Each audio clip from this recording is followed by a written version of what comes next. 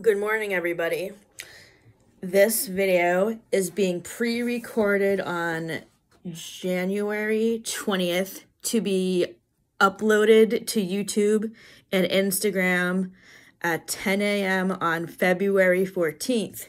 So today I'm going to be reviewing romantic comedy books. The reason why I chose to shoot this video a little earlier than scheduled was because most of my library books are due back before Valentine's Day, so I wanted to take the opportunity to talk about them now. The first book I wanted to talk about is A Walk to Remember by Nicholas Sparks. I have read several of his books over the years and seen a few of his movies based on his books, mostly A Walk to Remember, The Last Song, and there was another, The Notebook. So this book came out in 2000. The movie with Shane West and Mandy Moore came out in 2001. And I remember singing Only Hope in high school choir and being blown away by how beautiful the lyrics of that song was. I love this book, and I love the buildup between Jamie and Landon's relationship. It's very sweet. I'm not going to spoil the ending, but I'm assuming that by now, since this book came out a long time ago, people have read it or seen the movie and know what the ending is. But if, in case you want to read the book again, I won't spoil the ending. So I haven't finished this book yet. I'm currently on page 172, chapter 11, but I can definitely say with certainty that this book will be a 5-star rating because I have never stopped enjoying it over all this time since I first read it in 2000.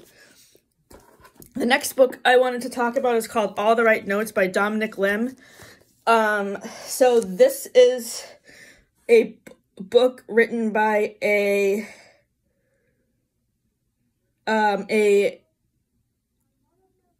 man named Dominic Lynn, who has been in musical performances of Miss Saigon in Maine. He lives in California. And this is about two guys named Keto and Emmett who are sort of afraid to come out as gay to their community because they're afraid of pushback. I love the representation of LGBTQ couples in this book and think that more books with these kinds of couples need to be featured more prominently. And I really loved all the scenes where they were like performing in either rehearsing for their concert or performing the actual concert, because I mean, as people know, this is a musical theater blog and I love reading books that are related to performing. So this book is definitely a top favorite. I haven't rated it. I think I rated it on Goodreads actually. So it's between 4.75 and 5 stars for me.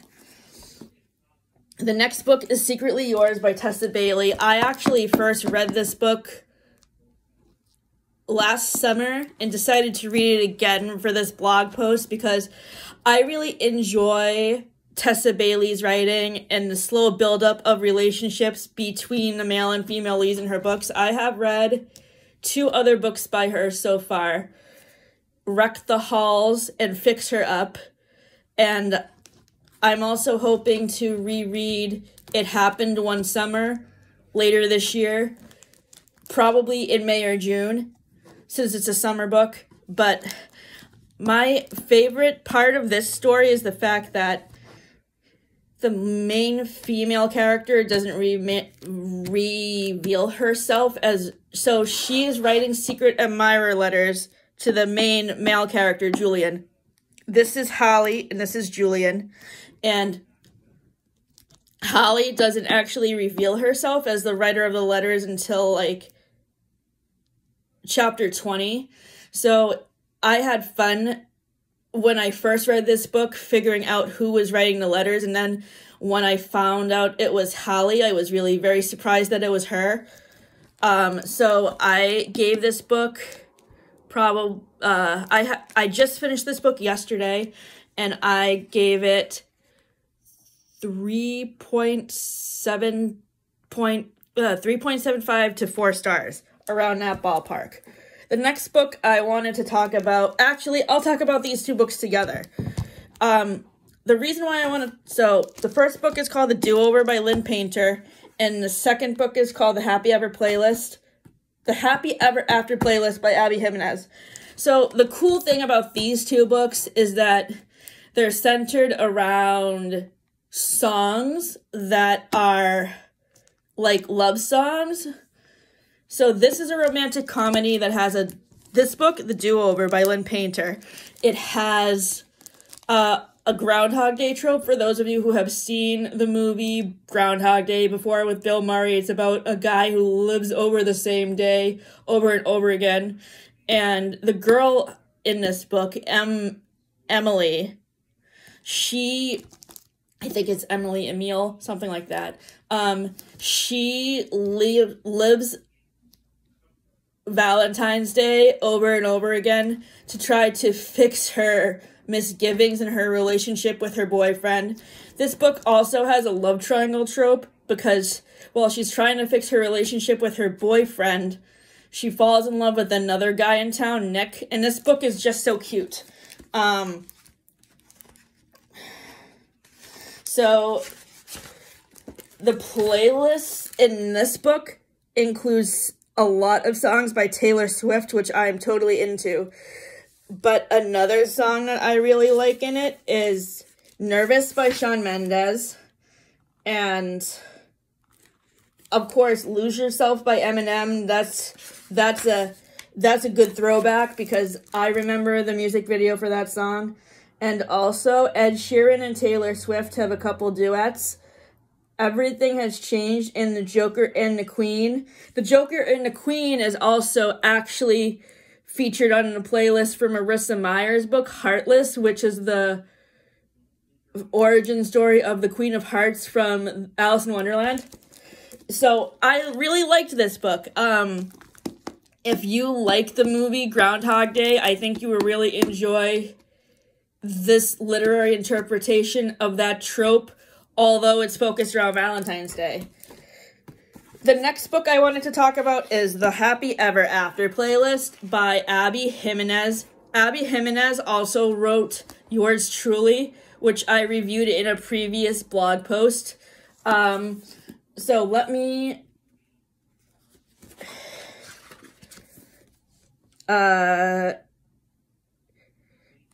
So basically what happens in this book is this girl, Sloane, almost runs over a loose dog in the street and kind of adopts it. She tries to get hold of the owner, but he's not answering the phone.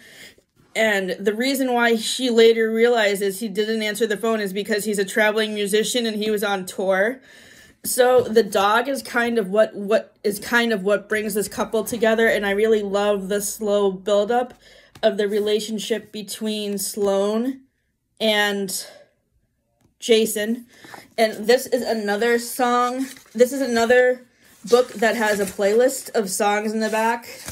And I have to say, I'm not really familiar with as many of these songs as I was for the playlist in the Do-Over, but the songs that I am familiar with in this playlist are Anything That's by Paramore and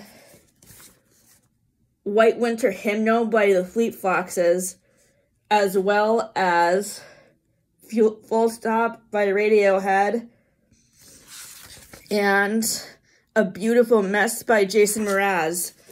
So all of the playlists for both of these books can actually be found on Spotify if you wanted to check them out. And if people could also let me know what songs on the playlist they really like, that would be cool.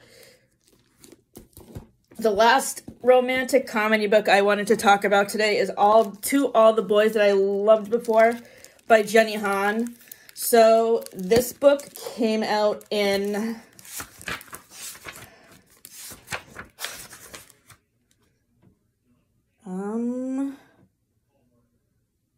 2014. So it came out like 5 or 6 years ago, or maybe a little bit more. And it's about a girl named Lara Jean who writes letters to all of her crushes, including her sister's ex-boyfriend. And it's really sweet. Like, I think the whole writing letters aspect really makes this book intriguing and interesting and makes you keep guessing which boy she falls in love with eventually. I don't want to spoil anything, so I'm not going to say which boy she ends up falling in love with.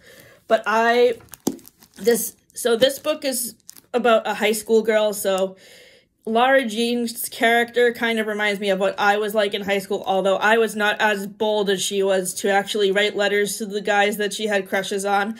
I was actually pretty shy. But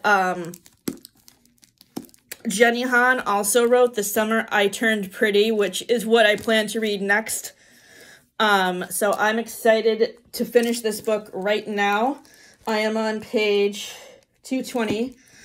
Oh, and for the Happy Ever After playlist, I'm on page 254. So I should be finishing these books in the next couple of days. So do you guys have any more romantic comedy books to recommend to me? Or any romantic comedy movies? For romantic comedy movies, Matt and I are going to review the following movies on his YouTube channel in a couple of weeks. Made in Manhattan, 10 Things I Hate About You, 13 Going on 30, Notting Hill,